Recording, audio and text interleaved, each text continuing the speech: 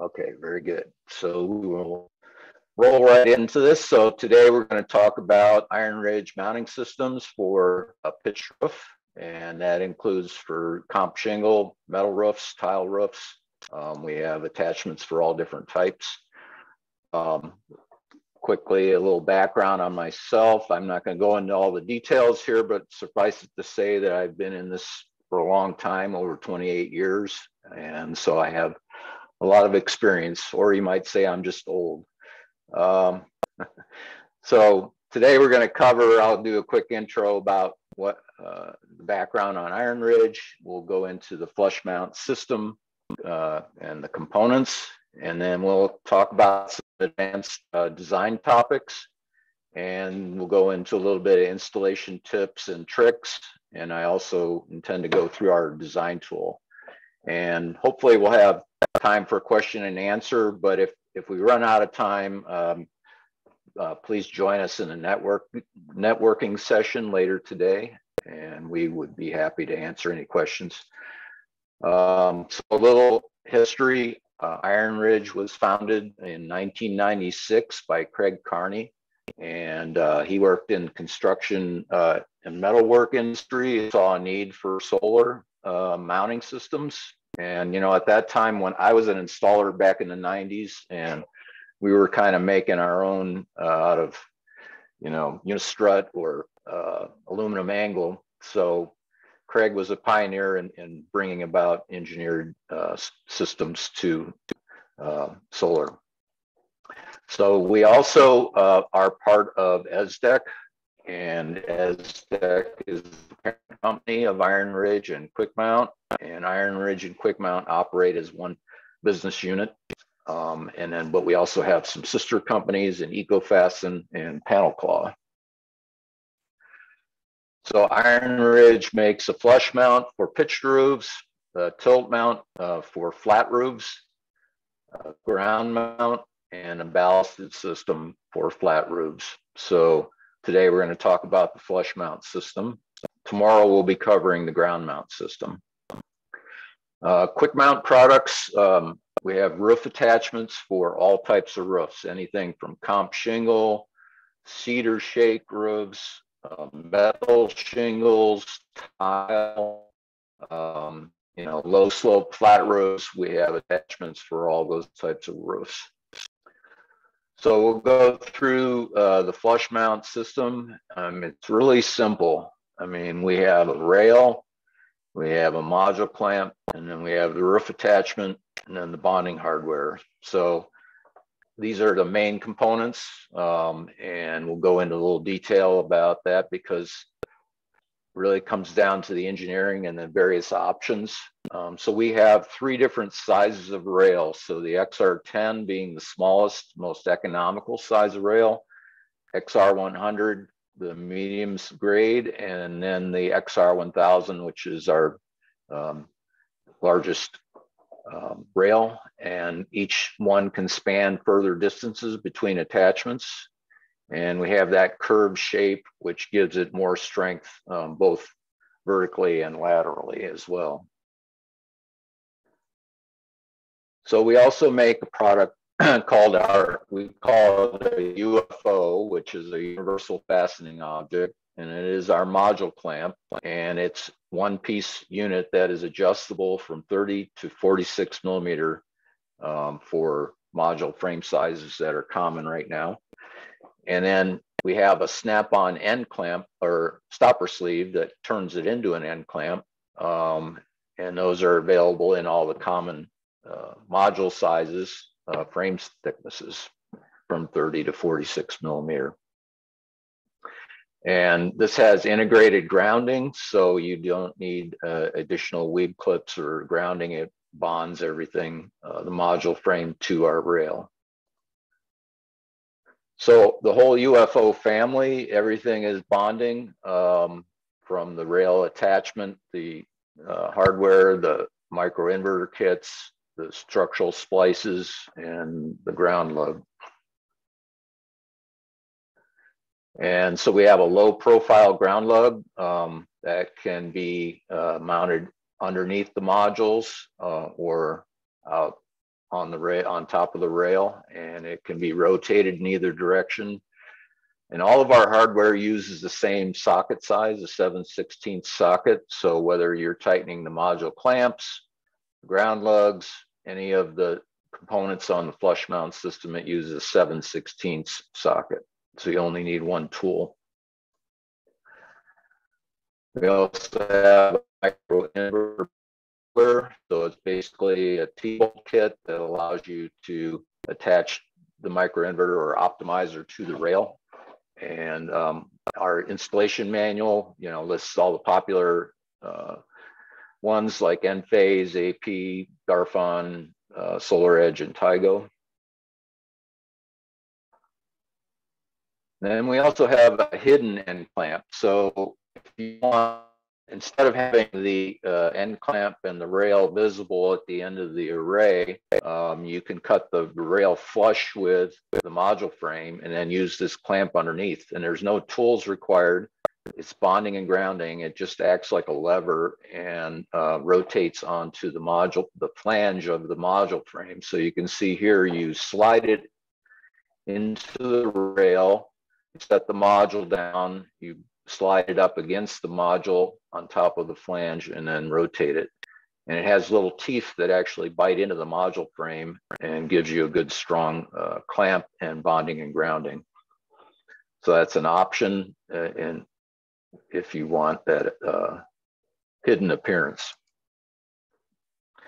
So this is our old splice called the classic splice. There may be some inventory still available, but basically it uses 4 screws to hold it to the rail and splice the rail. Our new splice is called the Boss Bonded Structural Splice. And this has no tools required, no screws, self-centering, and it has little bonding teeth on it that actually give you a ground bond to the splice when so it just slides in and locks into place and gives you a bond. And it also acts as an expansion joint if you allow a gap between the rails. It can be used as an expansion joint. So the benefits of this splice, our old splice in the center of a span or near the last end roof attachment. So now with the new bus splice, you can splice anywhere in a span, and the only or the last past the last attachment. So we have roof attachments, so for many different types of roofs. So comp shingle is the most common type of roof. If you for metal standing seam or metal shingles, we have different roof attachments available. So our flash roof attachments, we have a flash foot 2, the flash view, the L mount, and the Q-base comp mount. These are all for comp shingles. And I'll give you a little detail on what each one is, how they're different. So the flash foot 2 we consider our premium product. It has a raised platform where the lag bolt goes in, and then that is encapsulated by the cap. So it's all straight vertical line from where the rail attaches down through, and it's the highly waterproof, good quality attachment.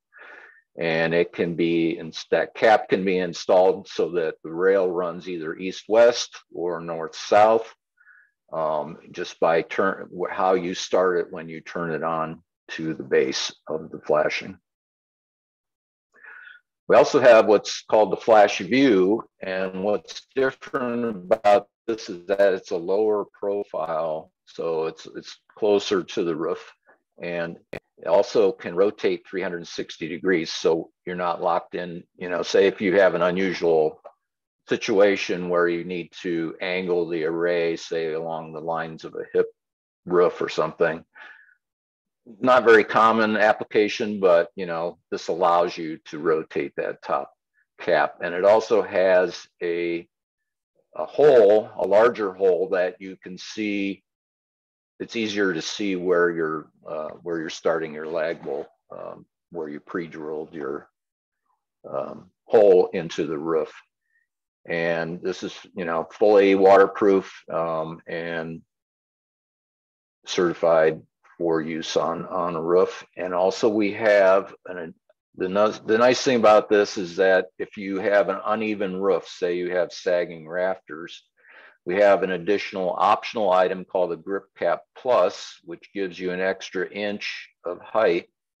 So this only works with the flash. You can order optional Grip Cap Plus for those situations where you need that extra height.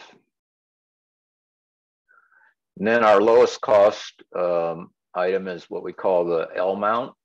And it's just a basic L foot on a flashing with a raised section here where the lag bolt goes through, and the L foot just fits over that. And all of these products are, you know, fully tested, listed, and water sealing. So it gives you options for different situations.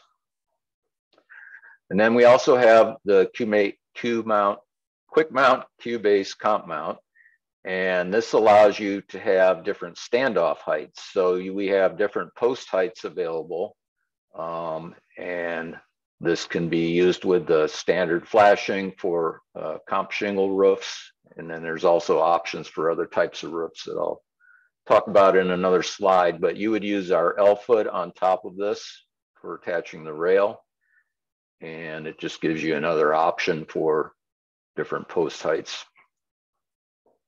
So if you're doing tile roofs, we have two products, the altE hook, which is the IronRidge product, and then the quick mount quick hook. And there's just some subtle differences here. They both use the same optional deck flashing. They have different lag positions to attach, to locate your rafter. The altE hook is going to be a lower cost option, and that just gives you 3 placement locations on the base for the hook. Whereas the quick hook slides on that base, and it's a little bit heavier materials. So it just gives you another option depending on what you are looking for. And then the other option that we have is what we call a knockout tile replacement. And this is an IronRidge product and allows you to replace the tile with this flashing. So if you have tile and when you're walking on it, and this allows you to remove the tile and replace it with the flashing. And we have flashings for flat tile, for S tile, and W tile. And these are standard for standard concrete or cement tiles.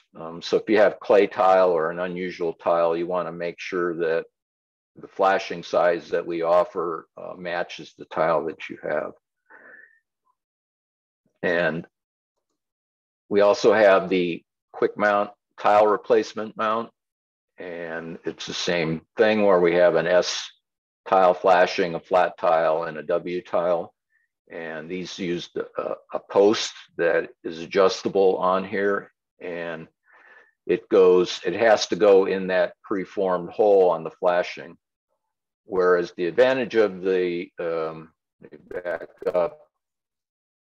the knockout tile is that you would poke this hole through anywhere in on the flashing, and you're actually putting the flashing over the base and then using this L foot as your form, and then you pound that with a rubber mallet, and it just punctures a hole right through, and that forms over this rubber gasket and gives you a waterproof seal and allows more flexibility of where you locate that penetration for the L foot. So, and then the other option we have, so if you have a cedar shake roof, we have the plastic shake mount, and we also have the base metal shake and slate mount. So if you have a slate roof, metal shingles, wood shakes, these are your options for that. And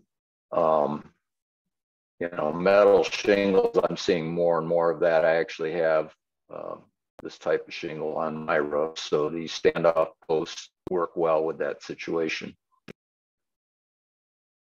So a new product that we have now for standing seam metal roofs is called a Lynx. This is a quick mount product, and it can be used with any, well, majority of standing seam roofs on the market. The main thing is it has to have a minimum of 1 inch tall seam and a maximum of a 1/2 inch wide seam, whether it's a folding profile or a snapping profile. Whoops, I messed up.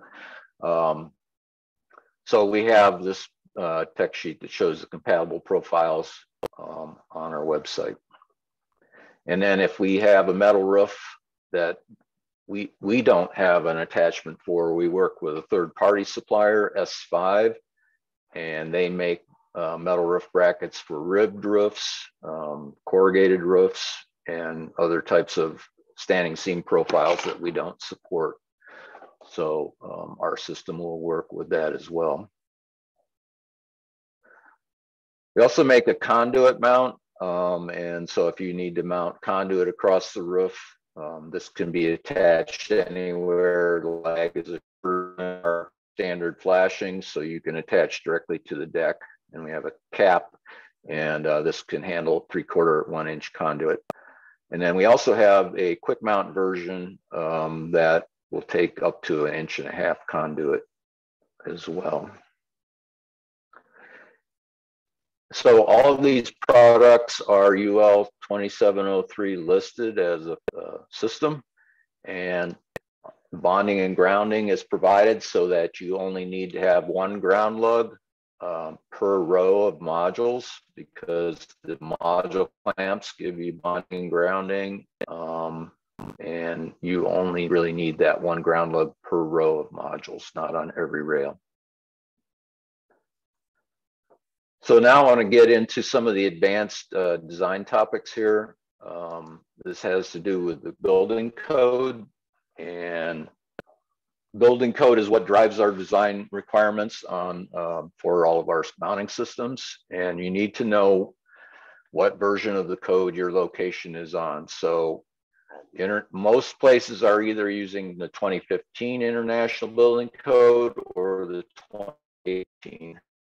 They reference ASCE 710 for 2015 and ASCE 716 for 2018.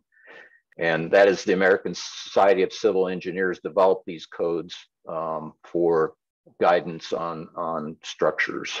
And so it's important to understand what your jurisdiction, which version they're using. So these are the list of states that I have that I've adopted 2018 IBC, but you can see here that there's still one state that's using 2003. I think that's Texas. And then we have, 3 states that are still on 2012. The majority are either 2015 or 2018, and some will start shifting to 2021, but that will still reference ASCE 716. And there are a few states that vary by local jurisdiction. So from county to county, it may vary, and that makes it maddening for installers who work in a broader area. So you have to understand what the requirements are. So I want to do a little comparison of what changed from 710 to 716. And basically the ground snow load, the exposure categories, and the risk category, nothing changed there. But the wind speed charts, 710 went from 110 to 180 miles an hour. In the new wind tables, they've gone down to 90 miles an hour in some areas in 716. And then by roof type, it used to be that they just considered gable and hip the same in the code in 710. Now those are separated. And then the roof zones, there were 3 roof zones, and now those are separated and enlarged so that you have more roof zones to consider. And then also the roof slope categories have increased I mean, they're still within the same slope from 0 to 45, but they've just parsed those out a little differently. The other thing is the module size. And in new code, they've actually, it's not specified in 710, but in new code, they were going by module sizes that were common in 2016. And we've seen it, module sizes have increased. You can find modules now, they're, 500 watts and almost the size of a sheet of plywood. So we have updated our certification letters to take this into consideration. And we still comply with the code, even though we have larger modules available to work with. And then also the other consideration of they've added sections for what they call exposed modules and edge modules. And I'll explain that in another slide here. So these are the wind maps. 710 left kind of the middle of the country as one big area there, and now that's separated out a little. And they also have special wind zones. So you live in a mountain range area. Those are what we call case study areas, and you need to check with the local authority to verify, because it's going to be different if you're on a ridge versus in the valley in a mountain region. So this is how the roof zones have changed. So for gable roofs, it used to just be the 3 zones, with zone 1 being the main section of the roof, zone 2 being the edge, and zone 3 being the corners. And now they've parsed that out as to, whether it's the eave or the ridge, and added these extra zones in there. And the same with the hip roofs. They've just added different qualifiers or letters to whether it's an eave or a ridge. So edge modules are defined by the height of the module from the roof, and then the distance from the edge of the roof. So the uplift increases on modules that are closer to the edge of the roof, and that's why they're defining that as so anything. So in this case, let's say that the module is 5 inches from the roof surface to the top of the module height there. So that means that 2 times the distance from the array to the edge of the roof, anything within 10 inches in this case would be considered an edge module. And if it's further away than 10 inches, then it's not considered an edge module. And what that means is it's just going to have stricter or higher wind speed considerations on these areas. And that means we may need to have more attachments to the roof on that bottom rail. So exposed modules. So if you have a gap in your array and it's more than 1 module width or more than 4 feet, then that would be considered an exposed module. So that is where you have increased wind uplift. But it also has to do with the modules out on the ends. So if building height is 25 feet, anything more than half the building height from the roof edge is considered exposed. And that would include these modules in the area here where there's more than a 4-foot gap. So those may be subject to having more attachments in the design. And okay, so then we also have, I wanted to point out for those of you in Florida or that will do any work in Florida, we have Florida product approval for the pitch roof products. And there are specific qualifications that you have to go through or make sure that to have the standard design for that. You can check on our website or through our design tool.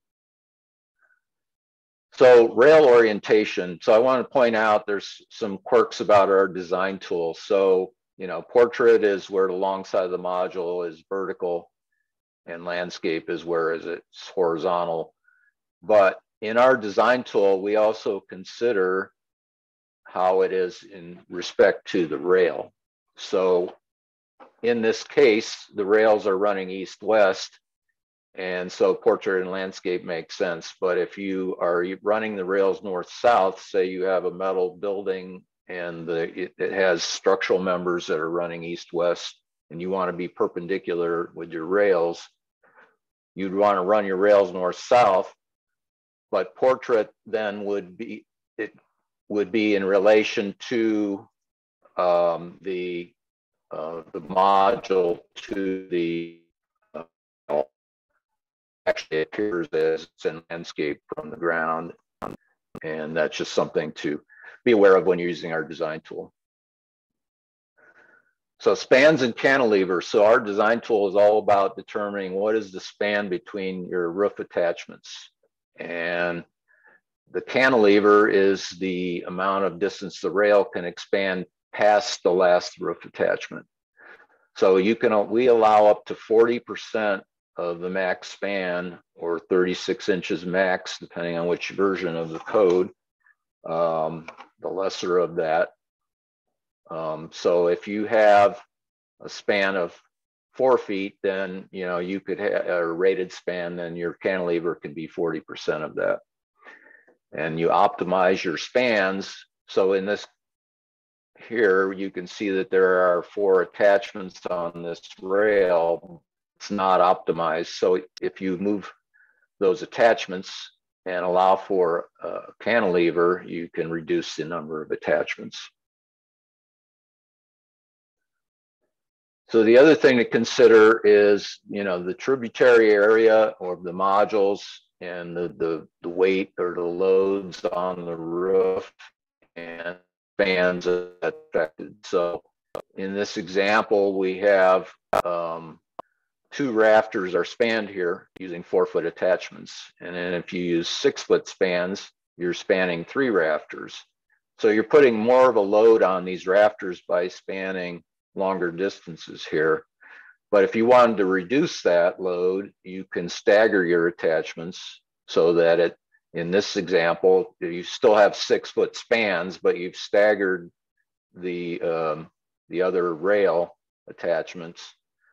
So now you only are spanning 1.5 rafters per span because of how the roof is seeing the load.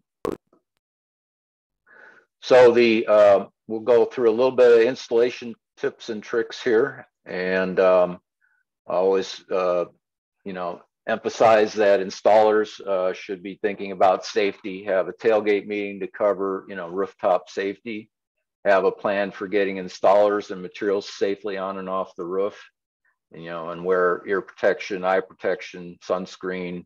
You should have fall protection, follow the OSHA regulations for a safe installation. So locating rafters is always a challenge, and there are many types of stud finders, but I have not found one that works reliably on a roof. They're great for drywall where you have a thinner, but on a roof you have a lot more material to go through and a lot more nails that could throw it off. So we like to use the tap method with a hammer. So you're just listening for that thud when you hit a rafter. It sounds more hollow when you're in between the rafters. And then once you've located that, you can pre-drill your hole. And if you hit the rafter, then that's where you're going to be lagging into. If you miss the hole, don't keep drilling. Just stick a piece of bent wire in there and locate the rafter and measure where it is, and then reposition your hole, and then make sure to properly seal that hole. It would be underneath the flashing, but you still should put a roof sealant in it, or you can even take a piece of step flashing to stick underneath there to seal that. So it's also important that when you're doing the flashings that you're following you want to be up under the third course of shingles up above. So it's okay. I mean, this is the ideal where the edge of the module, or I mean, the edge, excuse me, the edge of the flashing is flush with this row of shingles here. And you've got coverage up under that third course there. In this example, you're hanging over here, correct, and you're not getting coverage. It's okay to cut out pieces of that shingle to get it up further. And also, if you're hitting nails, you can either pull those nails and make sure that you seal everything down, or you can trim the flashing. I like to use just to cut a V-notch in it. So if you're hitting a nail, you push that up there, you find out where that nail is by denting the flashing, pull it back out, just cut a little V-notch with tin snips so that the flashing can push up past the nail. And I find that that's a good way to do it. So you don't need to put a lot of adhesive on the flashing. We just recommend to backfill the pilot hole with some roof sealant, and then put your lag bolt in, and that will give you proper coverage and give you a good roof seal.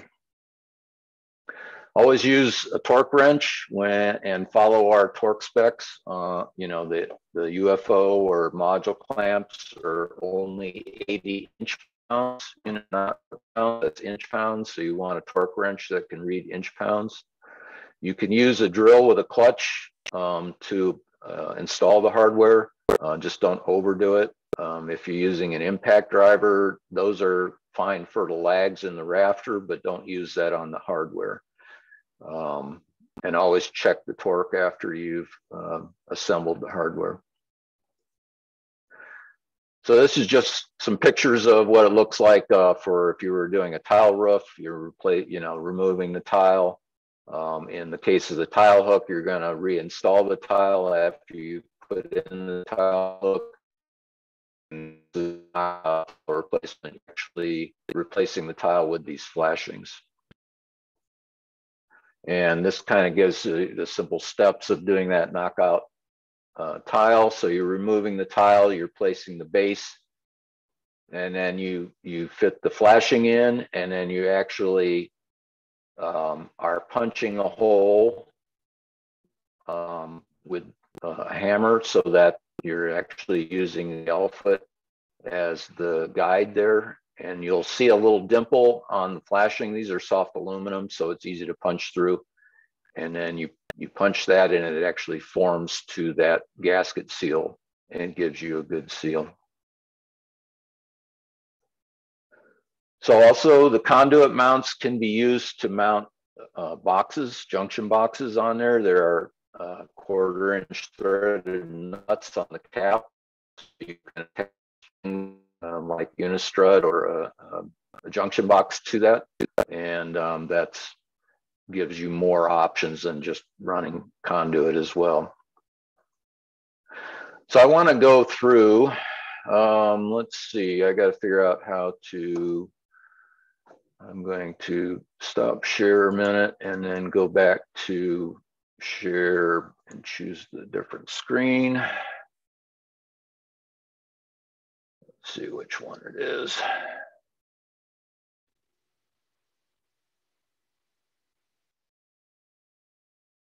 Okay. I got to close that out.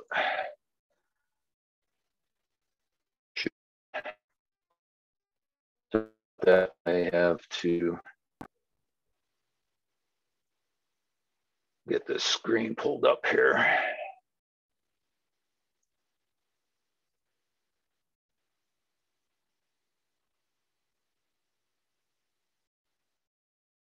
Okay, here we go.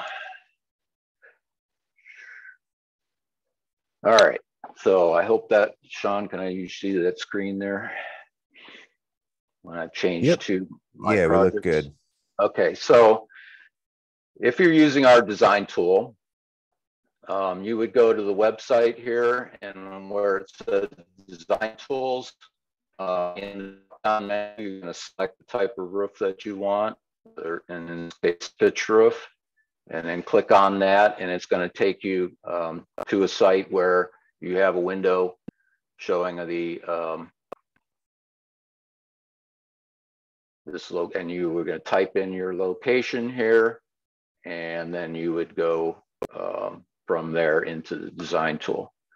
So we recommend to start an account if you don't already have one. That way you can save the project in there, and you can call us with questions about the project, and you would have project IDs assigned to that. So if I go to my projects here, you can see that I have a list of projects and an ID number next to it. This ID number is what, if you're calling us with a question, ask us, give us that number and we can look it up.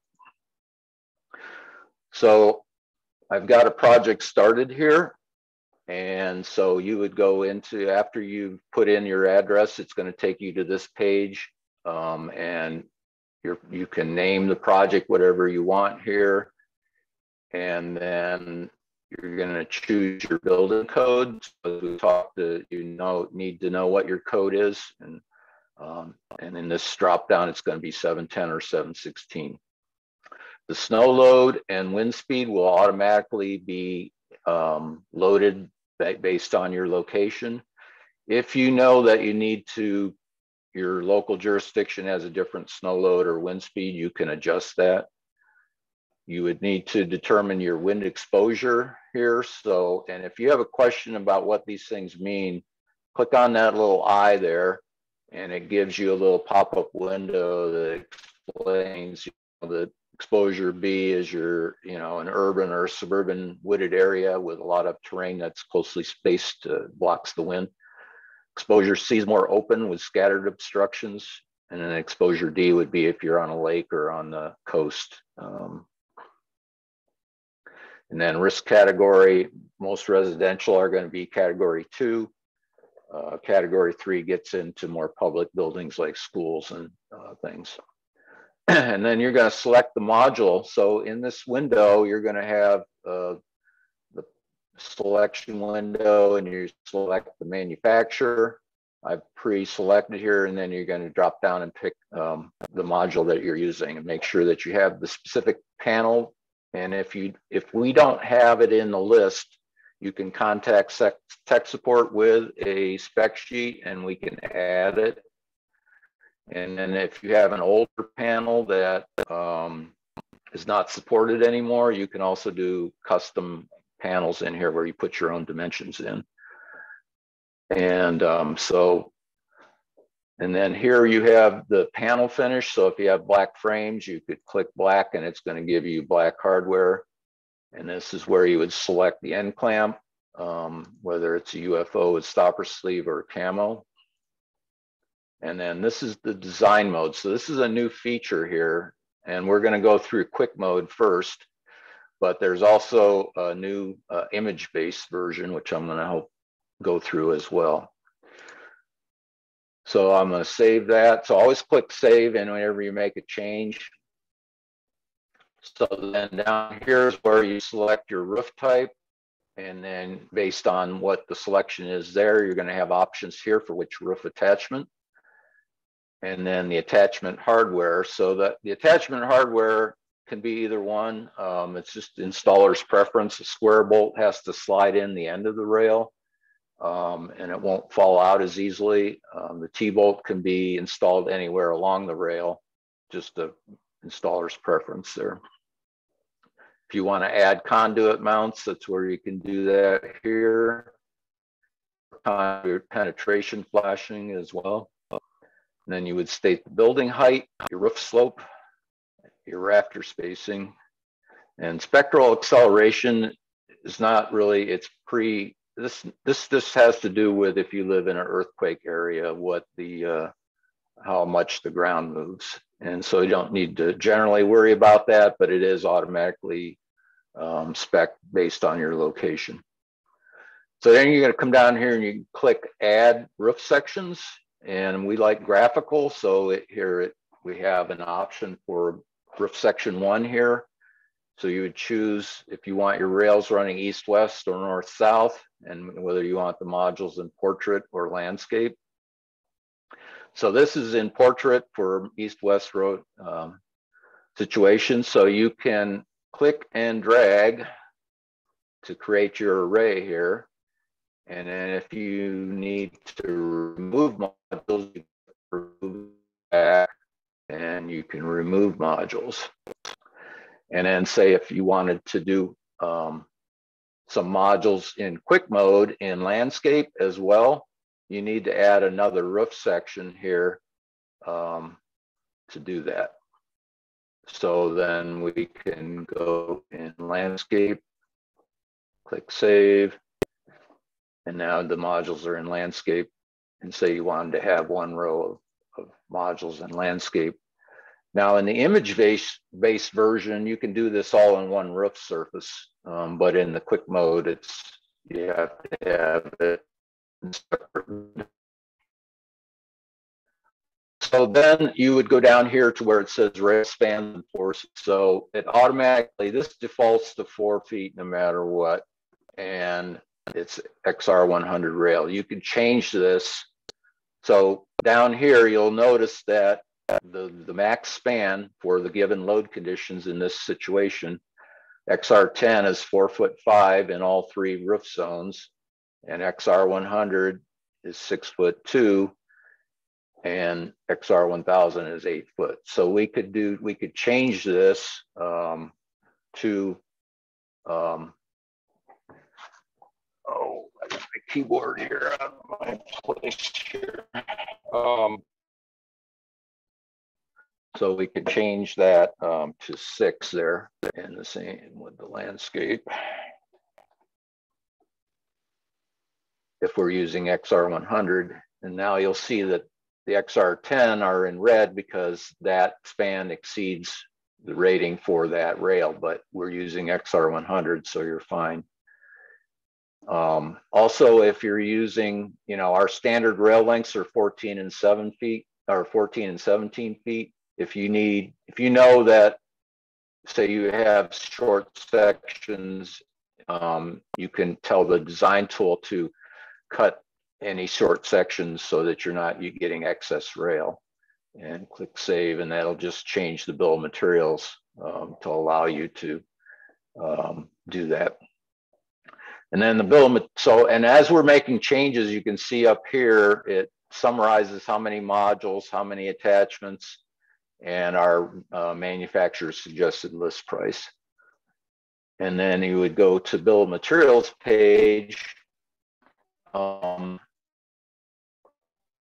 you will get a list of materials, and this is what you would submit to altE, and they can order your components based on that. So if you're buying accessories, if you want wire clips and end caps, microinverter hardware, or junction box, you can save here, and that gets added down here to your bill of materials.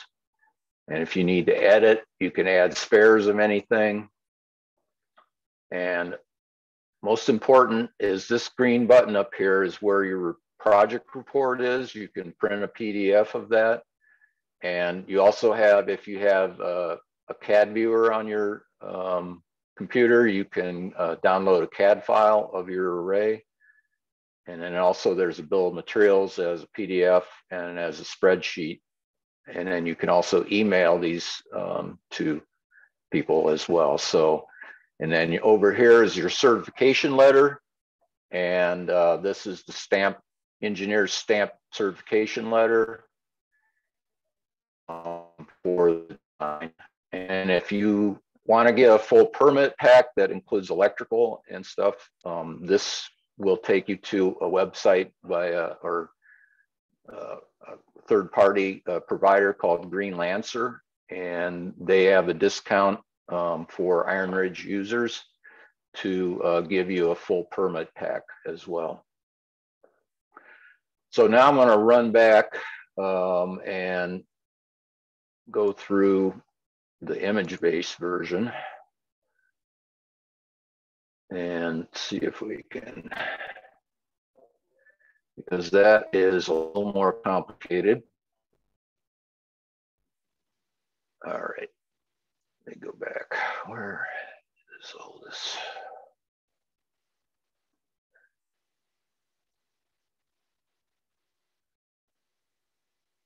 Okay. Yeah, there we go. So I started one here for the image-based version, and this is where you select it in this design style section over here. And, you know, this allows you to and see a vision of this on a map, actually. So in the layout editor, you know, this is a flat roof. This is the warehouse of altE, but I did an actual house nearby in here where you can see that we've drawn an actual project on there. So let's see if I can go back and edit that. So you select roof planes, and then this is where you come in and you click the corners of the roof, and you're creating the roof plane. So in this case, if we go back, it would be like that. And you're just clicking the corners. And then that would be your roof section B there. So, and then you would go to next. And this is where, so I didn't save that one. So you always have to click the save button whenever you make changes, but I just wanted to show you how to draw that section. Then you have to define where the eave is, where the bottom of it is. So in this case, we've done that. And then you go to the verify properties. Oh, here we go. Here's roof section B, excuse me. My computer is slow. All right, so in this case, you would select that as the eave and then click save. And then you're going to go to verify roof properties. And if you already put that information in there, you can say to import from the defaults of your project, or you can edit it here and then click save. And then once you've done that, then you're going to click next. And then now you have the setbacks. So the purple lines are the setbacks, and then the yellow area is where you don't want to put modules. So you can adjust that so that it lines up with your setbacks, and you can change these setbacks here as well.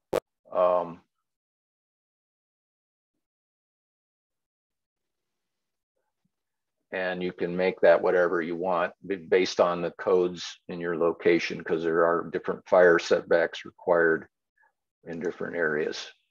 So again, click save. And then we'll go to next.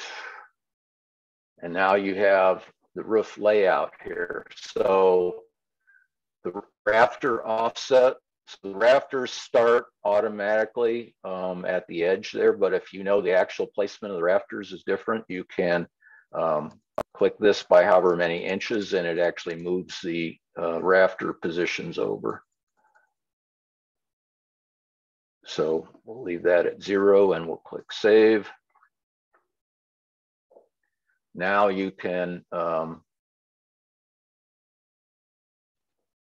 we can add the array here. Let's see, click save. So now, let's see, we're gonna click select. All right, what did I do wrong here? You have to save B. Yeah, I already saved B. I'm gonna go back to A. So in this case, oh yeah, okay, so let me go back. I thought I saved B. But you can see in A here that we've selected, I mean, I can mix orientations here, so I just wanted to point that out. So we've saved B. You got to click B on top to save it.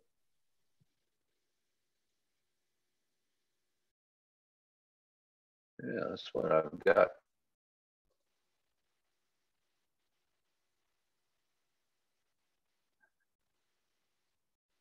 All right.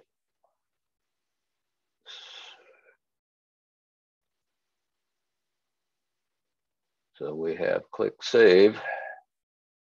So I'm having, well, I'm going to go back to A because I want to show you, or wait a minute, let me see if that allows me. So yeah, oh, okay, that's what I did wrong. This is a new thing for us, so I'm even still learning. So now once you click draw, that's where I was messing up, AJ. So now you select portrait or landscape, and then now you can come in and see how many modules you can fit in that area. And then once you have that, you click save. And then you can select that, or you can select either individual modules, or you can select and nudge that here, left, right, up, or down, however you want. And then let's say we want to go back and add some modules in landscape on here. So we can add modules in landscape. We click select, and then we can nudge that down.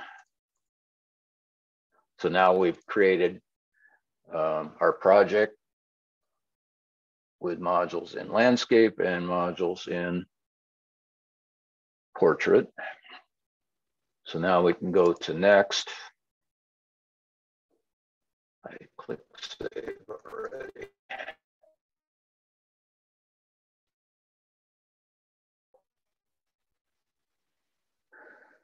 So this image-based version gives you a lot more detailed tools to work with. So it's a great tool. But the quick mode is easy to use if you already know your layout and you just want to get a quick bill of materials. So the difference in this quick mode is it's going to suggest the rail and the span already here. You can select a different span, different one if you want. But it's going to give you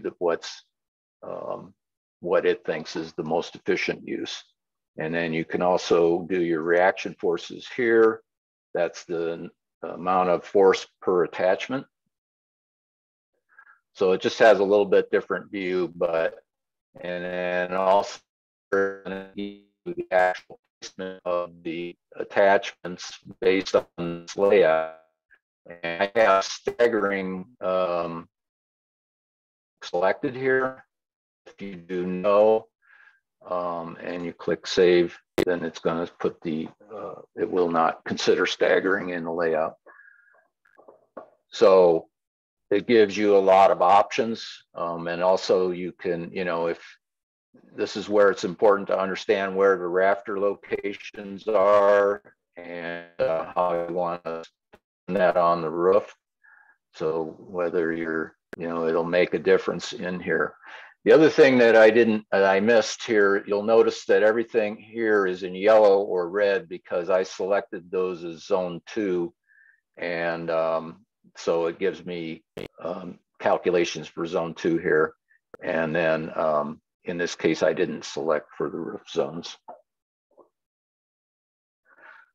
So I think we're running out of time. So if you have questions, you can try now, or please come to our networking session later, and we can sit down and talk with you at that point and go over all the details of this. You have anything to add, AJ? Yeah, I think you did a great job. That was fantastic. That DA tool really is something special, guys. So if you've never used it, please get on and start playing around with it. I put in there, it's as simple as going to ironridge.com, clicking on the DA tool. All you have to do is put in your email, create your own password, and start designing. And again, it creates bombs for you very, very quickly. You can share them with altE. They can put the bill of materials together for you. So just please sign up and and start designing.